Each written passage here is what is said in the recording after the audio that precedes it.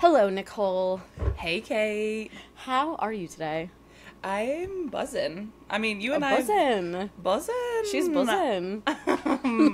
It's been a fun... I mean, like, you and I just saw each other 3 days ago, and we've chatted Every day since. for podcasts every day since, so it's been... Can't stop, won't stop podcasting. Like, you thought you could get rid of me? You can't.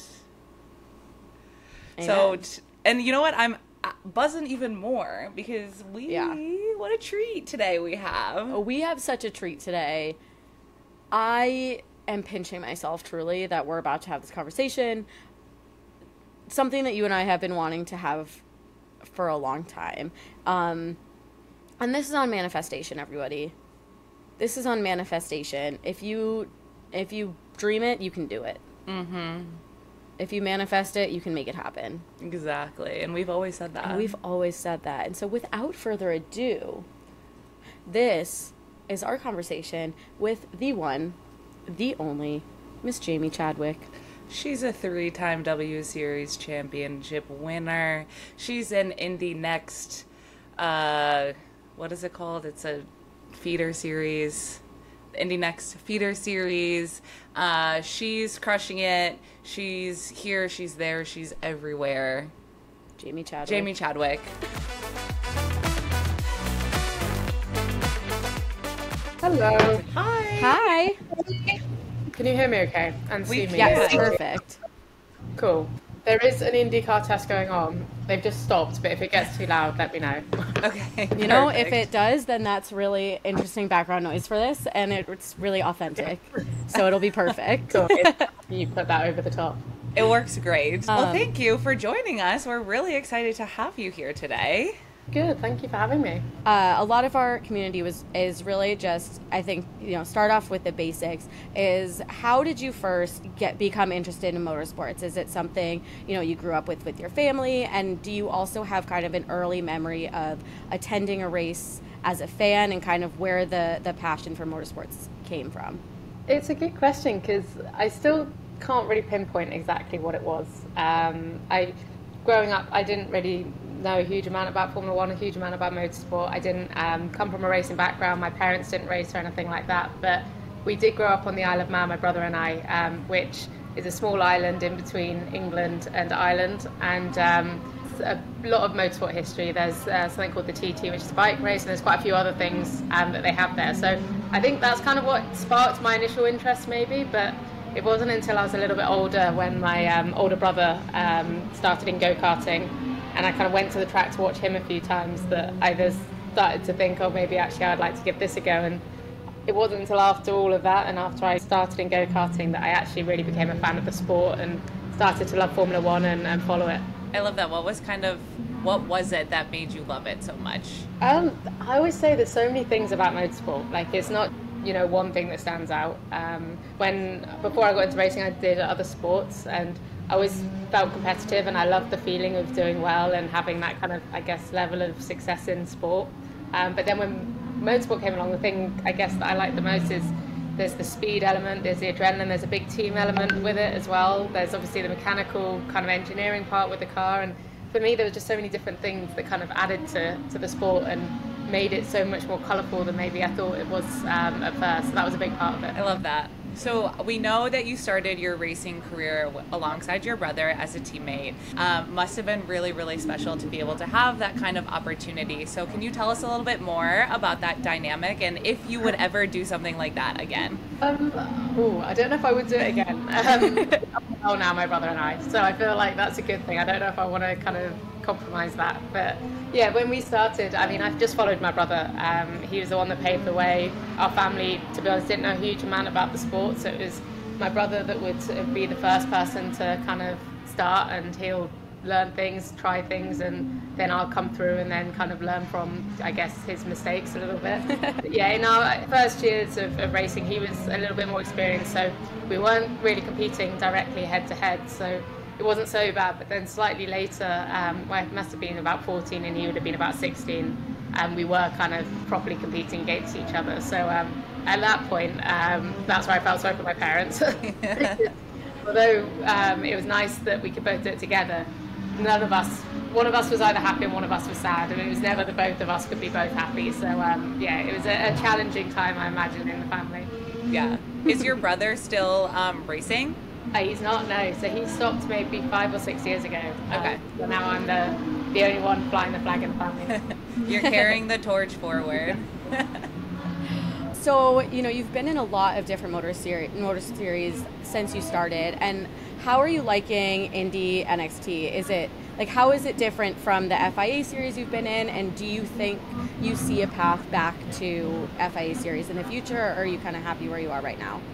I'm absolutely loving it, to be honest with you. Yeah, there's something that's just been really enjoyable this year. Aside from sort of the on-track stuff, I think just off-track, the environment, the paddock, the team, everything I've really, really loved. I've really enjoyed traveling to different parts of America as well. This weekend we're in Laguna Seca, and I keep smiling because it's just honestly one of the coolest places I've ever been. So in that sense, I'm very happy here. Obviously, I want to be able to perform and get results and have success over here, but I definitely feel very happy in the environment. Ultimately, I want to make it to the highest level and compete at the highest level, and for sure that it does involve going back to Europe maybe at some point, but at the moment I'm looking at having as much success as I can have doing what I'm doing. I'm lucky enough to have this opportunity in Indy next, have the support that I have, and now I just want to make the best of that and have as much success over here as I can. Is there a place in America that you think would be really fun to have an Indy car race that there isn't one yet? Ooh, that's a good question. Wait, no, let me actually think about this, because there's on our calendar or on IndyCar's calendar, they go to Long Beach, which is where I really want us to go because I think that's quite cool. But I remember when we raced in Texas at COTA. That was one of the best races, you know, I've ever actually attended or been at in Formula One. So I feel like maybe if IndyCar could get a slight glimpse of that as well, that would be pretty cool. I feel like it's got to happen. Circuit of the Americas, COTA has every racing series, so it's only a matter of time. Exactly. So speaking of races, what is your kind of typical race day look like? How do you get into the zone? What is your routine? It's changed a lot over the years. The older and maybe wiser I'm getting, the more comfortable I feel in my own skin, and the more comfortable I feel doing just what I'm happy with doing. And that doesn't involve a huge amount in terms of overthinking the process. I'm pretty comfortable now knowing what works for me. A lot of the work happens sort of behind the scenes before the weekend, so when I come to the weekend, it's just about dialing in and feeling comfortable. I don't like to have any superstitions, I don't like to have anything like that. I always end up jinxing it, but a big thing for me is like physical preparation. You know, if I feel physically fit and I feel good in myself, then I always go into a weekend feeling the best version of myself. So that's become a big thing outside of the race weekends for me. Is there anything you have, like a treat after the race where you're like, okay, like I'm treating myself to something nice after my races, or are you pretty straight and narrow? No, I like a treat. I'm not too bad on food because I generally like quite good food, but I do love a glass of red wine, so that ends up in it. We are in good company. We also love a good glass of red wine. I like on the flight home quite often. My favourite thing to do if I'm in the position to do it, I will have a cheese board and a glass of red wine, and that will be my cool, amazing on a Sunday night. So yeah, that's probably my guilty pleasure. That's Kate's go-to travel hack for overseas flights is just 1 or 2 glasses of red wine to go to sleep. Yeah, exactly. So I'm really strict on the way out. So always on the way out, really strict, kind of pretty good. And then on the way back, I'm like, okay, I can treat myself to this. Yeah, you did it. You did something really cool that weekend. You worked really hard, and you deserve cheese and wine. Exactly. Life's simple pleasures. Exactly. So in your career, you've had some really, really interesting teammates. You know, you started off competing against your brother, and then you were teammates with David Coulthard. And my personal favorite that I just learned about is that you raced alongside Paul Hollywood, which I'm obsessed with. And so I have to ask, like, who has been your favorite teammate that you've ever had, and who would be your dream teammate to have someday? Ooh. Favorite pool was very fun.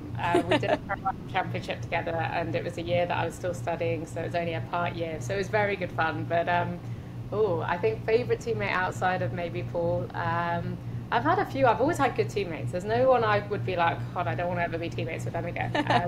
It's nice. We're enjoying this year. I'm really enjoying. I was just having a moment with my teammates actually, because this is our last race, and we're still like, it's weird. This is probably going to be our last race as teammates. So I'm happy with the environment this year. Hunter, James and Louis, they're all Irish, English, and Australian, so a bit of a good mix.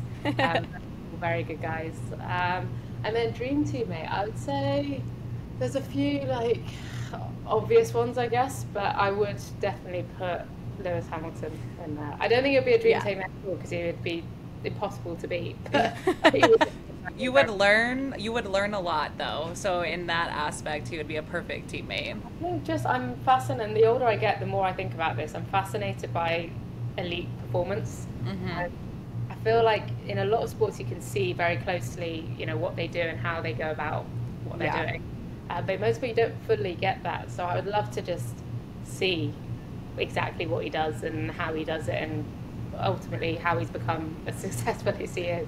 Yeah. Are there any other athletes in other sporting areas that you really draw inspiration from, since you like to learn from kind of those elites?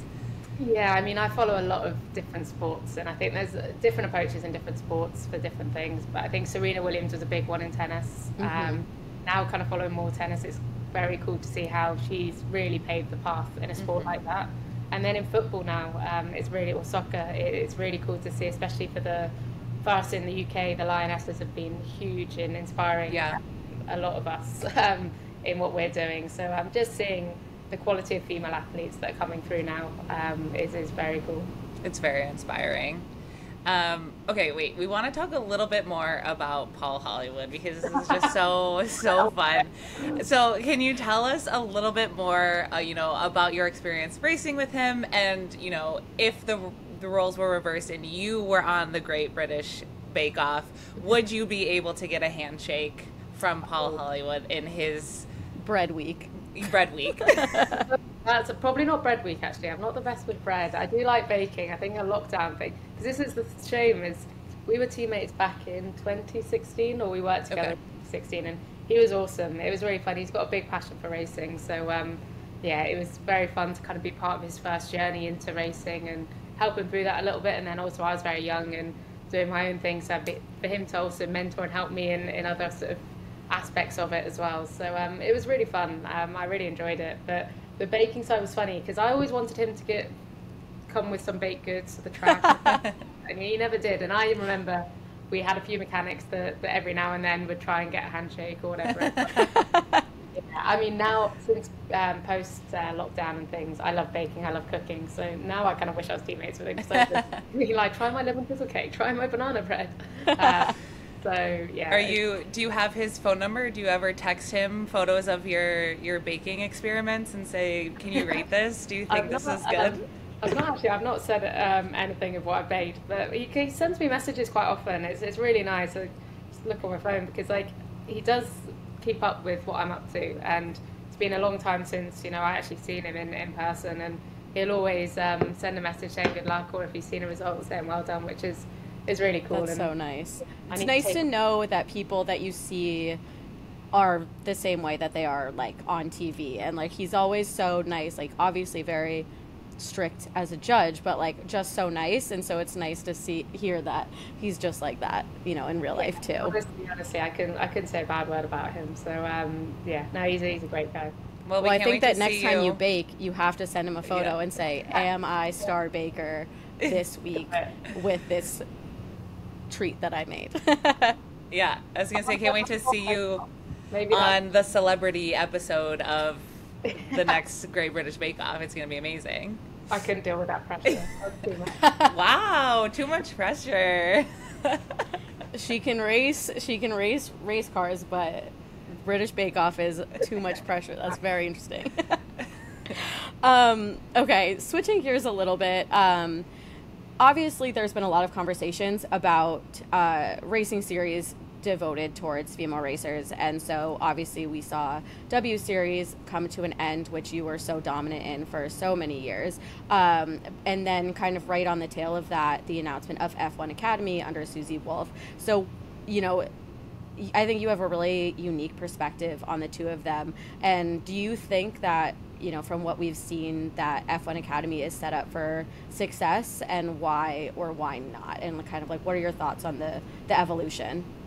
Yeah, I feel like there's quite a few parts of, well, this whole topic, to be honest. Yeah. First and foremost, which is what I know so well, is W Series. And W Series for me is quite funny, because I was actually having this conversation with someone last night, and when it first came about, it had its critics. I was one of the critics. I didn't understand it, and I did it, and I'll be open in saying this, I did this because I hadn't really had another option. I didn't have much else chance in terms of to be continuing single-seater racing. So that's why I did it, but I never, ever thought that it would have the success that it had. And I think W Series did a great job marketing it and placing it in the position they did, putting it with TV coverage ultimately on the F1 package. But I think really what made it successful was the appetite for women in the sport, which is definitely something that there clearly is. So whilst it wasn't sustainable and it couldn't, you know, continue, it first of all, it did a huge thing for my career and completely transformed my career, but also a lot of the other female talents. So like I said, whilst it wasn't sustainable, there was definitely something there. There's a product, there's something that, you know, people are engaging with and they're interested in, whether they're young female aspiring racing drivers or mechanics or engineers, or they just are interested in following something like that. It had interest. And so I wasn't surprised when F1 Academy or F1 came in with the idea of doing something similar, because there is success there. The difference, I think, now with F1 Academy, which is great, is Susie's involved, and I think Susie is a proper powerhouse, and she's the one that is going to be great at taking it to the next level. I don't think we should be quite so critical to kind of define it as success or failure, because I think that's what a lot of people did with W Series, particularly at the end of it. They deemed it a failure, and it's like, that's not been a failure at all. It's had 3 very successful years, and it's done a huge amount for the sport. So I don't think we need to be as you know, black and white as that, but ultimately there's a long way to go in terms of what we're needing from the sport to get women to the top and to Formula One. And F1 Academy is not going to do that overnight. It's not going to do that in 1 to 2 years, but if it can play a role in the next kind of big movement of the sport, then I think it's going to be a great thing. Yeah, I think that's a really great point, and something that we have always said when we've talked about this is we're big proponents for progress over perfection. And it's kind of, like you said, unfair for people to come out and say, this isn't perfect. This is not, like, what they're doing is not the right thing. And I think, like you said, there's an appetite for it. So even just to have something else come in and have someone like Susie at the helm, I think is progress, and it's something that can only kind of get better from here. And that's, you know, what we should be focusing on, rather than saying, okay, after this season, is it a success or did it fail? It's progress, and seeing how it can adapt throughout the years and continually get better is like what's most important. Exactly that. I think progress, that's the best way of putting it. It's not going to happen overnight, and it shouldn't happen overnight. When I read often comments about me being in Formula One next year or even last year, that's not how the sport works. It doesn't work like that for any male racing driver. It won't work like that for any female racing driver. But getting closer to it and making this, as we say, progress, that's what's going to make the difference. And I think that's what F1 Academy has a great opportunity to go out and achieve. And yeah, I'm excited about it, because I'm a big believer of everything and anything we can now do to help women in the sport is a good thing. I love seeing so many more young female girls get the opportunity. There's a lot of talent coming through. So I'm excited. We are too. We wish that we could make it easier to watch F1 Academy, but again, progress over perfection. Maybe next season. I think that stuff, they're aware of that. Yeah. Whilst it's not maybe been the easiest this year, they're aware of that, and next year I think that's where it's going to start to turn a corner, and it'll be great for that reason. Yeah. Do you have any hobbies or interests outside of motorsport? Obviously, we know that your life is dedicated to racing cars, but you obviously have to like other things as well. Red wine and cheese balls. Yeah, that is my hobby. No, I'm a typical racing driver cliche of I love golf, I love cycling. Like a lot of these kind of other sports that we can do outside of racing. They're quite big ones actually now. And it's nice because especially the cycling, I like because it means I can stay fit and healthy and it's part of my training, but also it's something that I love and enjoy doing. So yeah, I'd say golf and cycling. Generally other sports kind of end up being the things I like to do. What is your favorite track to drive on and why? Ooh. I know you said Coda was one that you really liked, but is there any other tracks that you're like this? If you could only drive one track for the rest of your life, what would it be? Yeah, I mean, Coda, I feel like that kind of comes more under the whole vibe and the atmosphere and everything. And I think with that, I put Silverstone in terms of just all-round experience. Yeah. Home track, home crowd. The track's great, but it's more the whole experience. In terms of sheer driving experience, I do think this weekend could change this because this track looks amazing at Laguna Seca. But I love the Road America, which is in the UK, in the US, that I love, and also when I was young, I did the Nürburgring 24-hour, and the whole Nordschleife is unbelievable. So yeah, I've given you about 5 different tracks there, but That's okay. That's okay. The more the merrier. I think it's really incredible to hear you just kind of list off all of these iconic tracks that you've been able to compete on. So just a testament to what you've been able to accomplish. So, okay, so one thing we wanted to touch on was, I don't know if you heard, I'm assuming you did, about Danica Patrick's recent comments about women in motorsport. She said, at the end of the day, I think that the nature of the sport is masculine, it's aggressive.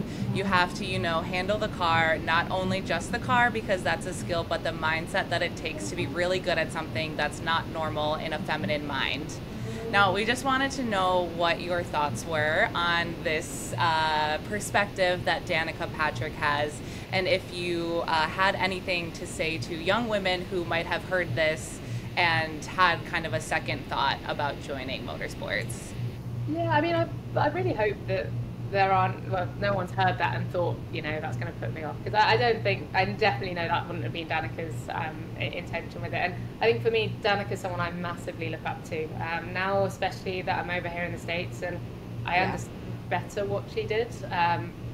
It's impressive. And I think that's kind of partly where she's coming from, is what she did in this sport back then, before the whole women in motorsport was a topic. She really didn't have to take herself to a level outside of probably maybe her comfort zone, but it would have been outside of my comfort zone. She really took herself to a level to be able to be competitive with the guys that she was racing, and both on and off the track she adopted this kind of approach that did mean that she had to be like that. In my opinion, I don't think that's so much the case anymore. I feel confident I can be the way that I am, and I feel like I'm able to be like that in the sport, and I like to think that that's kind of still adopting the approach of that many other young girls can adopt. It doesn't change so much. So I think the way I see it is slightly different. I think I say this a lot. When I started in the sport, I would try and be like one of the guys, and I'd try and be like boys, just because you fit in like that, and that's the group you're around, and you try and sort of go with their jokes. And I kind of always regret being like that, and now I just want to be myself, and I would encourage any young girls just to be themselves, and the sport is open to that. I don't think it will come naturally to you. You'll either love the sport, want to be in it, want to be racing people side by side, or you won't. I don't think that is defined by gender. And so, like I said, it will come naturally to you, and I would just say to stick with what you feel is true to yourself, because I think that's the most important. But on the flip side of that, I do see, the fact that Danica did really have to hustle hard for what she achieved back when she did. Yeah, It's nuance hard is very to be important. To kind of think about it in terms of, someone's opinion and kind of where it comes from, what it stems from. And, a lot of people probably saw that and it was just an absolute no and didn't like it. But I think it's a good point to kind of look back and, think about what her perspective was when she was saying it. So I think that's a good reminder as well. It's hard to be the first person to do something, and when you're paving the way, it's not an easy journey. So Exactly. Honestly, it's the sport's changing a lot more than people realise, and it's so much more accommodating, I believe, than perhaps it was for the likes of her, because back then it was a very different sport. Yeah, for sure. So I know we're coming up on time, so we have a couple kind of quick fire questions for you, a little bit easier, a little lighter. So first question is, what is the last book you read that you would recommend people read? I wish it was something more educational, but I read, well, actually I haven't finished it yet. I think, It Starts With Us, It Ends With Us. Mm-hmm. Colleen Hoover. Yeah, I've read a few of Colleen Hoover books, because those are my, switch off moments. So yeah, you're talking to the right crowd. We love those books here. So I mean, I was gonna say I wish I had something a little bit. I was gonna say we're starting a book club. We're gonna have cheese boards and red wine and Colleen Hoover books is what I'm hearing. The other book that I am actually also reading a little bit at the moment is it called Green Light by Matthew McConaughey? Really, I don't know. It's an autobiography. I think it's called Green Light, but Is it like an autobiography or is it fiction? No, it's autobiography. Nice. Biography. It's about Matthew McConaughey, but it's very interesting. Cool. He's a very interesting guy, so I'm not surprised that is a good one. We'll have to check that out. Cool. Next one is your favorite movie. That's a really hard question. It's a loaded question. It is.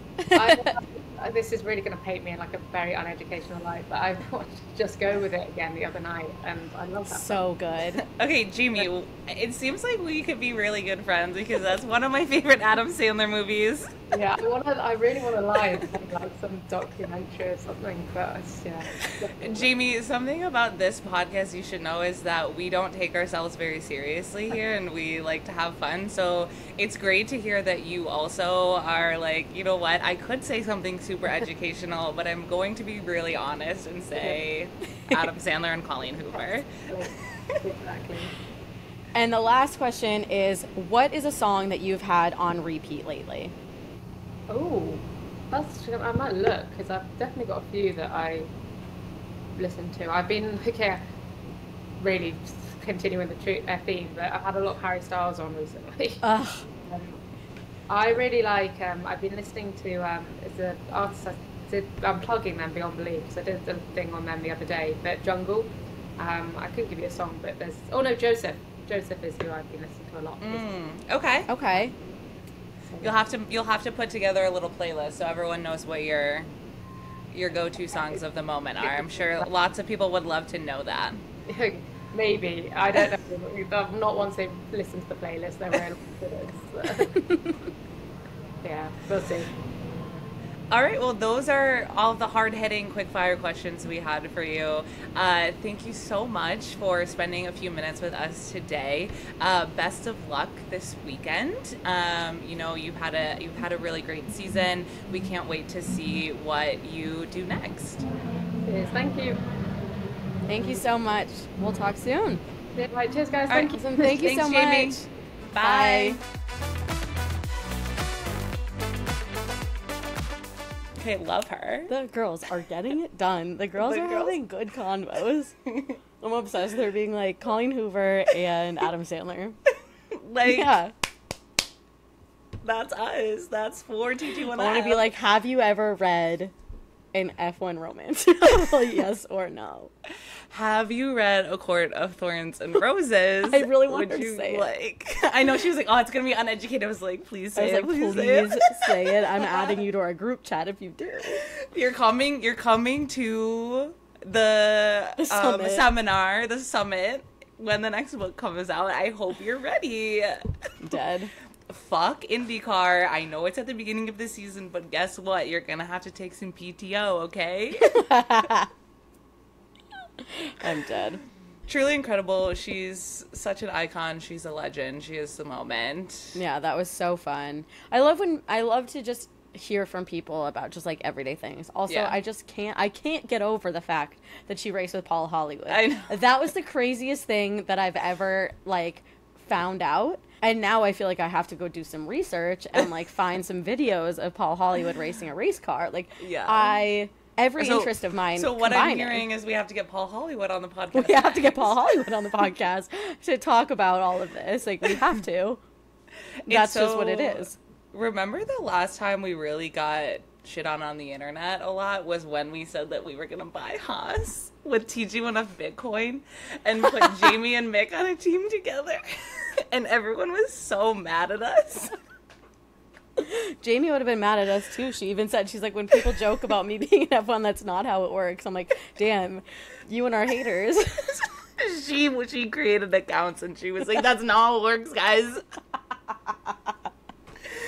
Jamie, but it could be if we have the money. That's how it works. If you have enough money, we would just put you there. I'll get you an FIA super license. Whatever needs to be done, I'll pay people off. We have our own Bitcoin. We have our own Bitcoin. We're rich.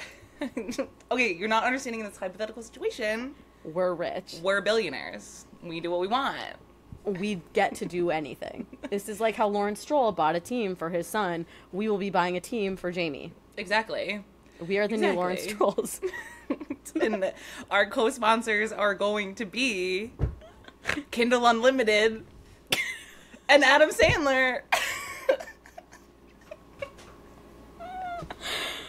Okay, Amazon Cloud, no. Kindle Unlimited. That's Kindle where the real money's at. That is where the real money's at. I'm like, can't believe that. Do they make money? And how? Well, we have to pay for a subscription fee. That's true. So it's not technically unlimited because I'm paying. And then they also don't let you include. You have to return some books, so it's not like really. Unlimited. I know, it's really dumb. I had to do that the other day. I had to do that the other day. I had to return some books, and I was like, I'm pretty sure I paid for these. And then I was like, I actually didn't pay for them because it's Kindle Unlimited. But like, I feel like I deserve to have them still. I agree with you wholeheartedly. Thank you. I'd love to see Jamie's Kindle library. I know. I want to see it really bad. I want to see it so bad now. I want to be like, girlie, what are you? You play. I think she played it safe with the Colleen Hoover. I think so too. I know she's read Avatar. She's playing it safe. She didn't want to admit she's reading fairy smut. But on this podcast, this is a safe space. You can admit it. You can talk about it on the internet like we do all the time. We're not afraid. We're not afraid. And we're not judging. Anyway, that was such a dream come true. What a fun, yeah. And now I'm like, okay, well, we have to get to Indy next year to see her. So, and make this, and I will be bringing red wine and cheese boards, obviously. Yeah. Next time she's in New York, she's got to stop by the wine bar. Yeah. I'll treat her to a really good cheese board and glass of wine. So absolutely. She's for the girls. Absolutely. Yeah, 100%. And so I hope you all learned about a new side of Jamie today, because I feel like looking at her social media, I feel like she's really kind of all focused on her racing persona. And so it's really fun, like you said, to be able to kind of talk to people about other things. Like, and you know, what's your favorite movie? Like, what's your favorite book? That's the kind of stuff we on this podcast want to know. And I think, you know, we were talking about this prior to talking with Jamie, and, you know, when we were coming up with questions, and obviously our first thoughts were like, we got to talk about women in motorsports, and I think, you know, obviously we peppered some of those questions in, but I think that's kind of also a tired narrative, and it's, you know, we don't talk to men about being a man in motorsports. Right. Like, just because she's a woman in motorsport doesn't mean that is kind of all she's qualified to talk about. So wanted to make sure we were very conscious of that, and asking her things about her, because she's not just a woman in motorsport, she's a person. Women can do it all. Women can do it all. Don't forget. And we're asking about it all. We have layers. We're like onions. We're like onions. This is like a parfait. Anybody... You tell me one person that doesn't like a parfait. Ain't nobody don't like parfait. Kate's in her Shrek era. That's my favorite movie. I want it to be like, oh, what's your favorite movie? Do you want to know mine? It's Shrek. I'm actually interviewing myself. Literally, it took everything in me not to be like when she was like, just go with it. Kevin, or what's his name, Jason, or when they're like, don't pour over me. It's literally the best movie. I love it so much. Jennifer Aniston slays in that movie. She really does. She really does. And then the little girl has a fake British accent. That's you and me. That was you and me. That was you and me in the Ferrari. That's me growing up. That's me growing up. That was me at the Ferrari Trento gourmet dinner when everyone was like, do your British accent. And I was like, guys, you don't want to hear me do that. Hello, Governor. Well, it's funny because Jamie's from Bath. I know, I saw that. I was laughing. Like, me too, girlie. Me too. my alter ego is also from Bath, so are we cousins? We might be. We gotta end this. We gotta get out of here. We gotta get out of here. Oh man, I hope you guys enjoyed this fun little extra ep. If you guys have listened to our podcast for any amount of time, you know that we have constantly talked about kind of our dream guests, and we're really just ticking them off this summer. We are. This is keep the summer. Coming. This is the summer of achieving our dreams. We've got Gunther. We've got Jamie. Next up is Susie, for sure. For sure. And then a driver. I know it. I know it. I know that to be true. I know it. So stay tuned, Maybe a guys. wag. You know I would love die. a wag, too. You know I would die. Who do you think of all the wags we could get on, like, realistically? I think Kika. I think she would come on. I think she would come on. I think she'd have a good time, too. We could catfish Carmen and say that we're a businesswoman, a finance podcast. Two girls, one finance. TG1F. Two girls, one. Yeah, TG1F actually stands for two girls, one financial analyst. And you're the financial analyst that's joining our podcast, obviously. Obviously. And she'd come on ready to talk about girl bossing and be like, so, where do you get your clothes? Who's your tailor? I have to know because I know that you didn't buy those clothes that fit you that well. Who's your tailor? You're a short girl like me. Spill the beans. You're a small queen like I am, and I need to know who tailors your clothes so impeccably because I'm looking for one, and I will fly to London for that. Don't test me. I will bring every article of clothing that I own with me to London to all get tailored at the same time. I'm dead. Okay, guys. Okay. Until Thursday. No, I don't know. Until next time. Whenever the hell this comes out. Until the next episode, because like we said, we're just dropping episodes left and right. Can't get rid of us. Can't get rid of us. But until then, we'll see you on the internet. Bye.